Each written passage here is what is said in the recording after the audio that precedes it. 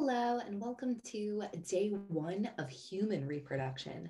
This will be our only day where we focus on male reproduction. So today's aim is, how does the male reproductive system anatomy allow for reproduction? And anatomy, of course, means the form, right, of the body. And in this case, we're going to be talking about exactly what you probably think we're talking about for the male reproductive system anatomy. And as you may have already noticed on your own notes sheet, we have a diagram of the anatomy that we will be labeling. So let's go ahead and get started. So question number 1, one function of the male reproductive system in mammals is to A, produce insulin necessary for sexual reproduction, B, transport eggs necessary for fertilization. So we can definitely already eliminate these two, right? Insulin is necessary for our metabolization of sugar, but it's definitely not part of the male reproductive system function. Transport eggs necessary for fertilization? No, that's the female gamete.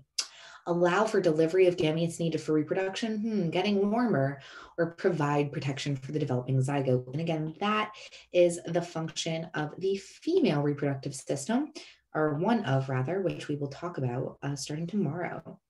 So C, allow for the delivery of gametes needed for reproduction, is one function of the male reproductive system. And that delivery of gametes is one of the primary functions, right? The sperm are created and they need to be delivered as close to the egg as possible. And that is one of the reasons why the male reproductive system anatomy looks the way it does. All right, question number 2. The primary function of the human male reproductive system is to provide a site for fertilization. Note that happens in the fallopian tubes inside of the female anatomy. B, produce and transport gametes. Ooh, that sounds good to me. C, protect and nourish the embryo. Again, we're talking about the female reproductive system there. Or D, prevent urine from leaving the body. We wouldn't want that, right? And the same tube that allows for the release of urine from the body is what allows for the transportation of gametes from the site of their creation within the testes to the outside world, and hopefully to a waiting egg for fertilization is the urethra.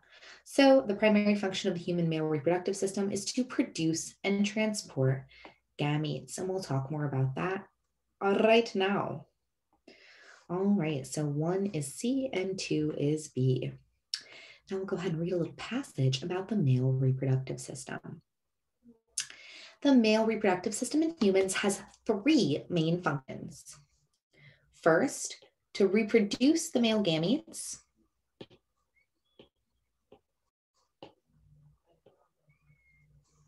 Which are sperm cells. Second, to deposit the sperm cells it produces inside of the female, right? So to create and transport those gametes. And third, and this one is really an excretory system function, but it is what the male reproductive anatomy does, provides a pathway for the removal of urine from the body. And although that is something that the male reproductive anatomy does, this is an excretory system function, right? The removal of wastes.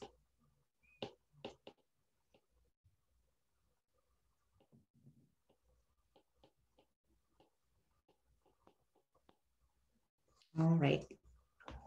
So sperm cell formation, which remember is the male gamete, occurs in the 2 testes. And testes is the appropriate plural of testicle, right? 1 testicle, 2 testes. And you can see that word testes. You might recognize the beginning part of that word, right? Just the test, as something that we've seen having to do with males before. Think all the way back to the endocrine system when we talked about the female and male hormones, and the male hormone that is responsible for the formation of sperm is testosterone.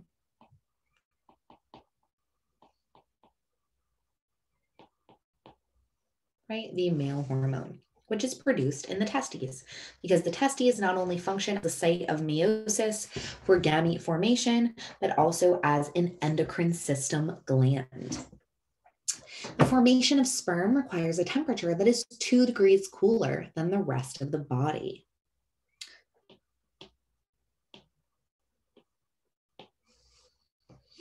The lower temperature occurs in the testes because they are not located within the body cavity. Instead, the testes are suspended in a sac called the scrotum. The scrotum is an adaptation that has evolved to increase the chances of producing healthy sperm.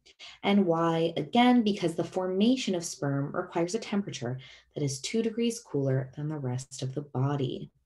So the way that the testes are able to be kept at this lower temperature is thanks to the sac, the scrotum that holds the testes just outside of the body cavity. And this is why if it gets really cold outside, gentlemen, you may have noticed, the scrotum can retract closer to the body to keep the testes at that optimum temperature around 96 degrees Fahrenheit. Right, the optimal temperature for sperm production, about 2 degrees cooler than typical body temperature, which is around 98.6 degrees Fahrenheit. So inside the testes, cells undergo meiotic cell division that leads to the formation of gametes. So it's happening in the testes. There are cells undergoing the meiotic cell division that leads to the formation of the male gamete or sperm cells. Nowhere else in the male's body does meiotic cell division occur, right? The only other cell division that's happening in our bodies is mitotic. It is cell replacement, growth, and development. But in the testes and in the ovaries in women, we have this special cell division, meiosis, creating haploid gametes. Sperm cells are these highly specialized cells that are able to move. Each sperm cell's function is to try and deliver a single set of chromosomes from the male to an egg cell in the female. Right, and so we may recall that the sperm cells have this little tail at the end, and we're going to look at the sperm cell anatomy in just a bit. But the sperm cell is able to move to help deliver that important genetic information to the egg. All right. So what are the 3 major functions of the male reproductive system? Right here from the text,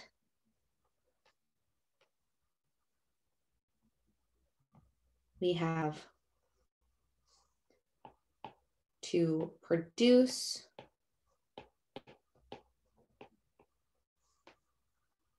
gametes,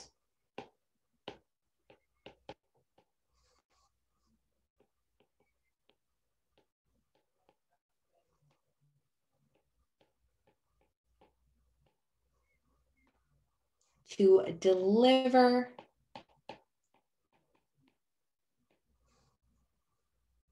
gametes to the waiting egg for fertilization.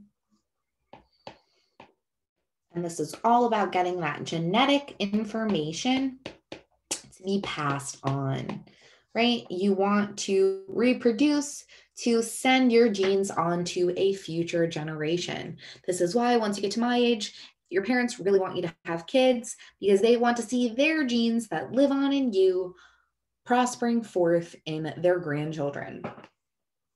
And then last, and remember, we discussed this one is really an excretory system function, but the urethra in males provides an avenue for both the transportation of gametes and the removal of urine from the body.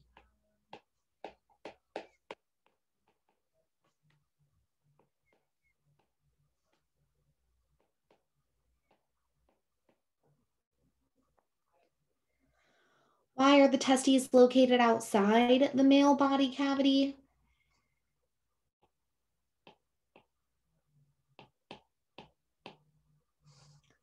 To maintain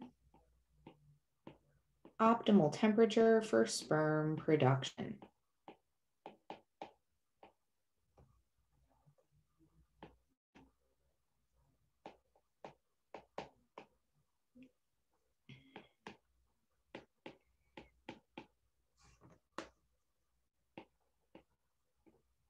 And remember, just like the production of enzymes and the use of enzymes, most functions inside of our bodies occur in an optimal temperature and pH or pH range. And in this case, the optimal temperature for sperm production is around 96 degrees, which is a little bit cooler than our body temperature.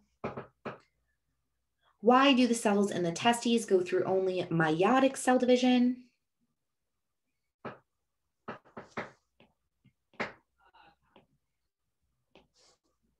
This is the site of sperm production.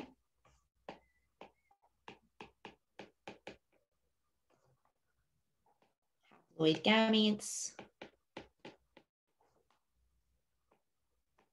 are produced via meiosis.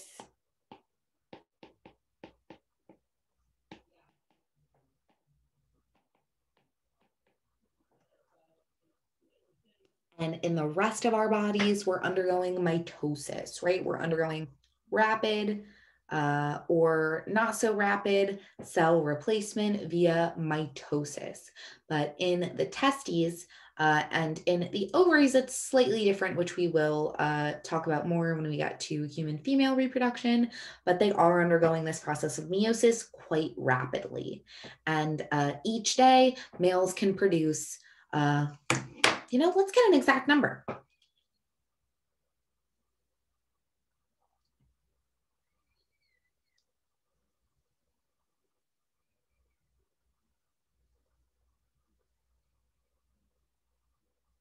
Wow, about 1,500 sperm per second. And this is what I was going to say, 20 to 300 million sperm per day. I thought it was in the millions, and boy, is that in the millions.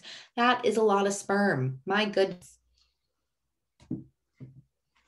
So that meiosis is even perhaps more rapid than the cell replacement that's happening in the rest of our bodies. And this is a very important process for the continuation of the species, right? We need those sperm to produce more humans.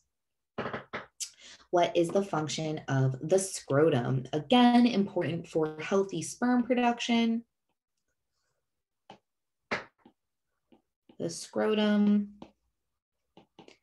is the sac that holds the testes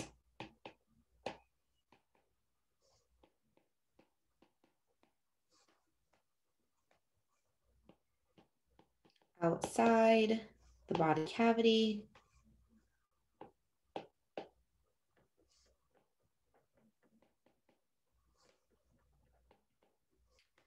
to maintain optimal temperature for sperm production.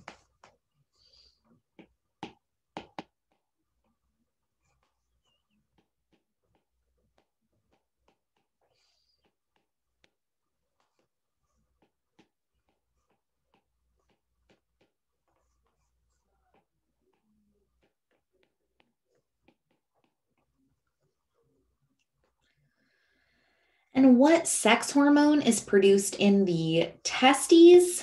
Well, of course, in the testes, we have testosterone.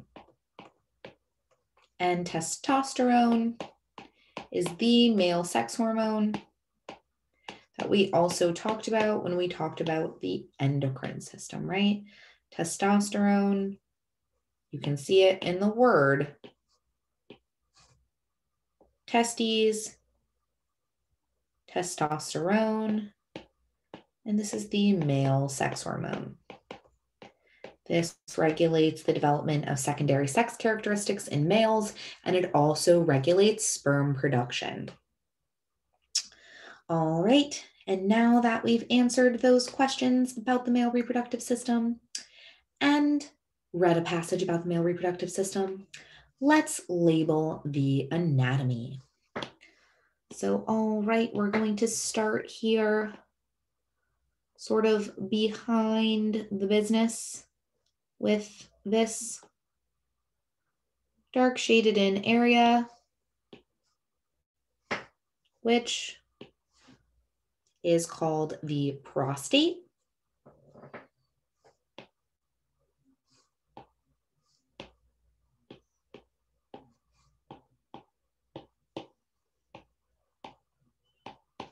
And the prostate is the site of semen production. And semen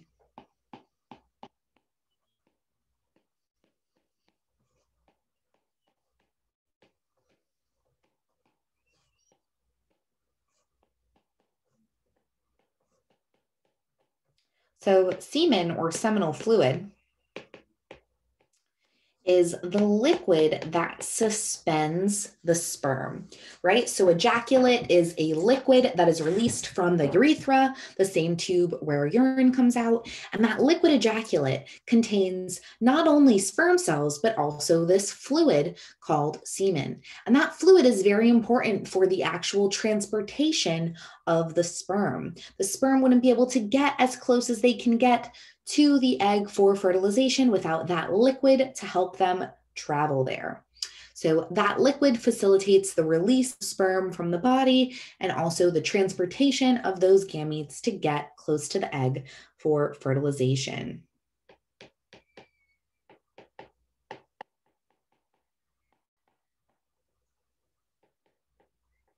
Because those sperm swim, but only once they've actually been released into the vagina. So they're not swimming until they come out of the urethra.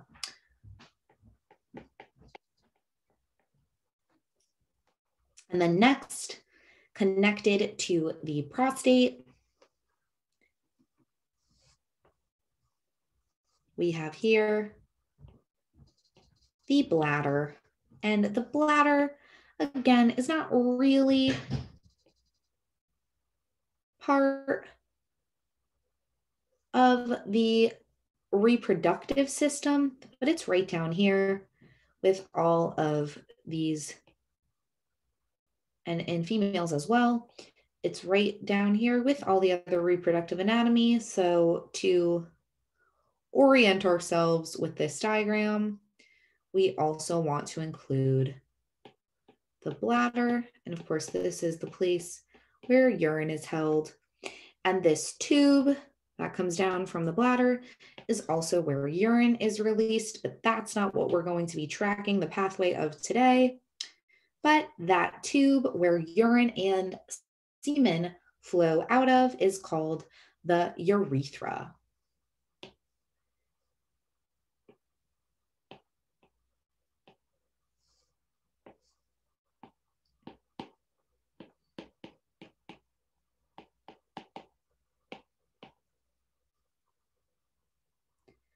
And this tube is longer in males than it is in females, which is one reason why oftentimes males can hold their urine longer than females. This is because that actual extra like 5 inches of urethra assists in holding in your bladder's urine, which that tube is a lot shorter in females.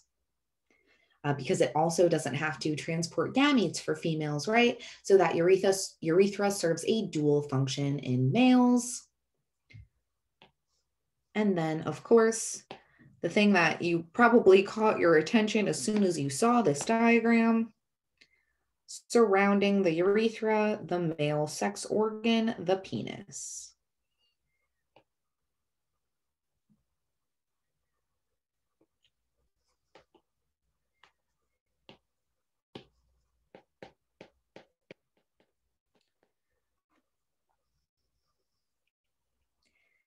And now let's go out to the sides of this diagram here. For the two testes that serve as both a gland in the endocrine system and also the site of sperm production.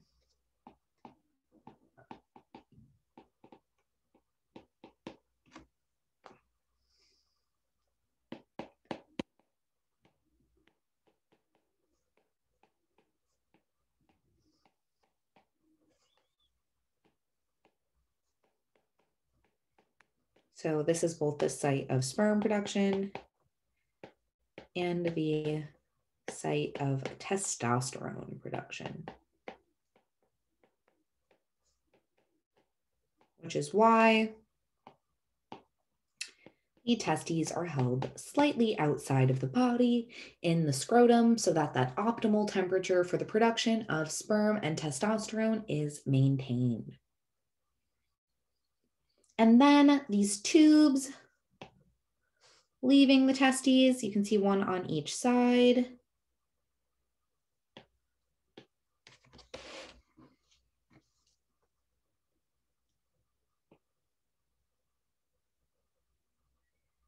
And you can see pretty clearly what they do as I trace this diagram. These tubes called the vas deferens transport sperm from the testes to the seminal vesicles. So these tubes are called the vas deferens.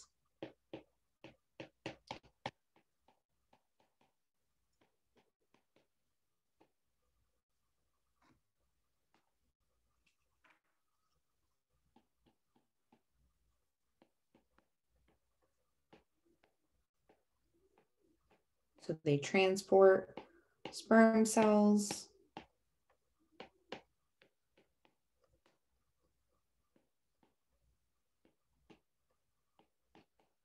from the testes to the seminal vesicles.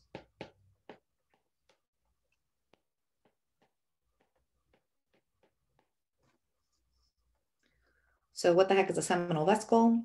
Well, you can see they're sort of located almost within the bladder.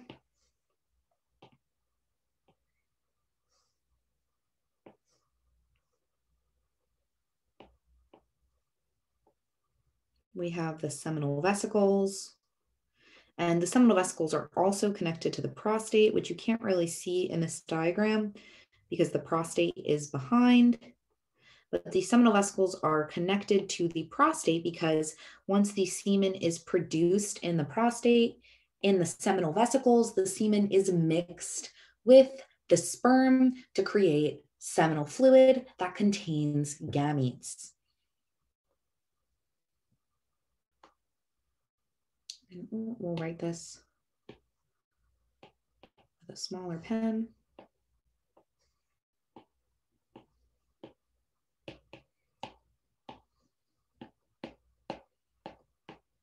These are the seminal vesicles.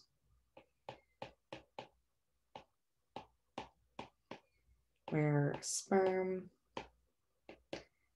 is mixed with seminal fluid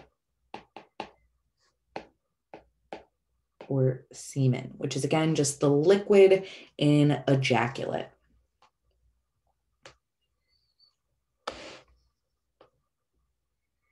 And that, ladies and gentlemen, is the male reproductive anatomy.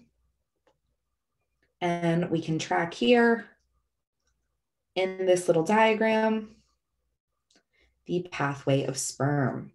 So we have sperm, which are produced in the testes via meiosis, and we'll follow this one little sperm cell. So that one little sperm cell is now produced in the testes, and he's traveling up through the vas deferens to make his way into the seminal vesicles, where he is mixed with the waiting seminal fluid that will allow for a smooth transition from the seminal vesicles out through the urethra during ejaculation to hopefully meet the waiting egg and form a zygote via fertilization if all goes well.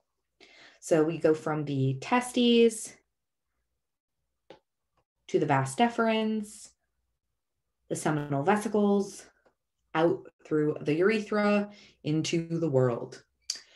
So those tubes, the vas deferens, colored in that sort of peach shade, those tubes are what are actually cut. If you've ever heard of a vasectomy, which if you watch The Office, Michael Scott says like snip, snap, because it can be reversed, but a vasectomy is a surgical procedure that can be performed on men, which snips the vas deferens. So this allows men to continue to have sex, but they no longer will have sperm contained in their seminal fluid. So they might still produce sperm, but the sperm won't be transported to the seminal vesicles and actually be released in their ejaculate. So they can, have sex without fear of reproduction. But this is not usually something that's recommended for young men to do, but rather done by like older men that are married that don't want to have any more kids. But really just the interesting thing there is that that vas deferens is what is snipped because it is an important part of the pathway of sperm. All right, so we're almost done here. Part C, we're taking a look at sperm anatomy and testosterone. So let's read first about testosterone. The primary male sex hormone, testosterone, is produced in the testes.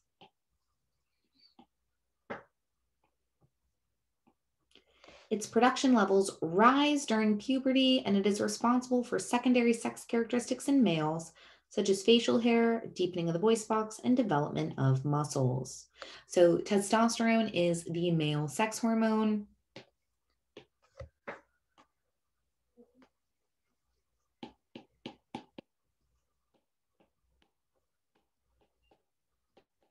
Regulates sperm production and is responsible for the development of male typical secondary sex characteristics.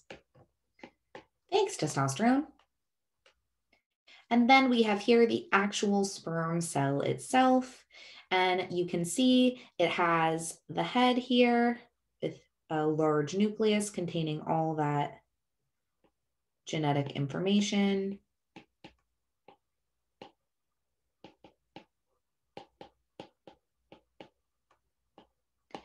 And much larger than the actual head is this long tail, which is also called a flagella. And that tail moves to facilitate the sperm actually traveling once it has been released up through the cervix, into the uterus, and up. You'll see when we get to female reproductive anatomy, it has to make quite a little journey into the fallopian tubes, which is the actual site of fertilization. And the way it's able to have so much energy to swim and get to that egg for fertilization is because this mid piece here is packed dense with mitochondria. So this question here below says, the human sperm cell has a very powerful tail, and its midpiece is packed full of mitochondria. Why would a typical sperm cell need such a powerful tail and a lot of mitochondria? So what is the primary function of the sperm cell? Well, it is to deliver genetic information for reproduction. So a function, a sperm cell,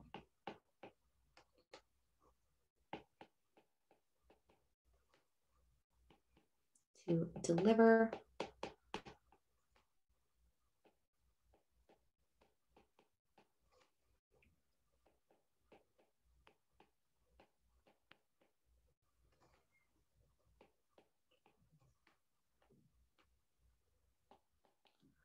for fertilization.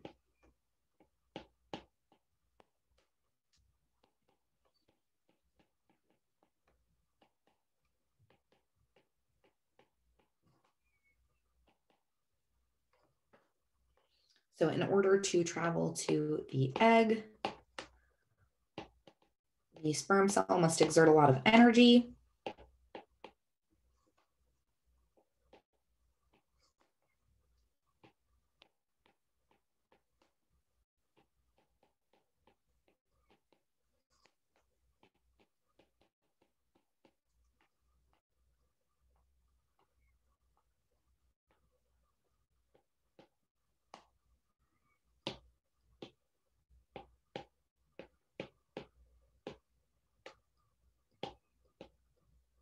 By waving its tail. Shout out to Raphael in my 5th period who shared with us in class that in the past, scientists believed that the sperm cell's tail swam like this, back and forth, but new research indicates that the sperm cell actually moves in a swirling like fashion, and that's how it gets to where it wants to go. The motility, or how much a sperm cell moves, is actually very important for the reproductive viability of the individual. So if your sperm cells aren't swimming, aren't doing what they need to do, perhaps they don't have enough mitochondria, perhaps there's some other problem, this decreases your likelihood of being able to reproduce. Because in order to actually deliver your genetic information to an egg, the sperm cell has to be able to get there by waving its tail. To swim, this is usually the verb we use, and reach the egg.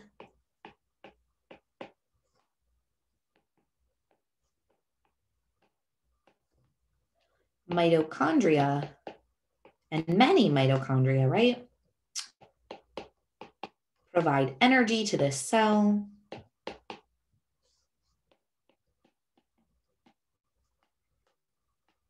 To power the cell in its efforts. Let's call it a haploid cell.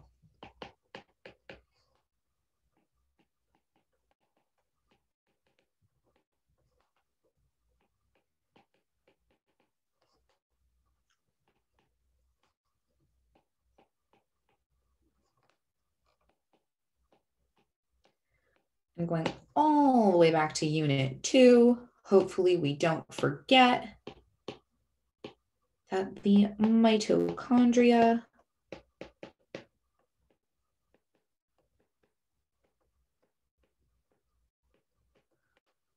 sort of this bean-shaped looking thing is the powerhouse of the cell. Which I don't know if this meme still exists, but I used to see it all the time, like, how do I do my taxes? Never fear, the mitochondria is the powerhouse of the cell. So sorry, I'm not your math teacher, but I will teach you that the mitochondria is the powerhouse of the cell, giving energy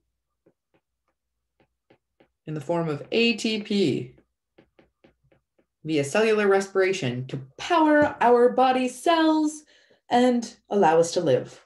Thanks, mitochondria. All right, so today's aim was, how does the male reproductive system anatomy allow for reproduction? And we discussed the primary function of the human male reproductive system, which is to produce and transport gametes. We read a little bit about the male reproductive system and then answered some close reading questions.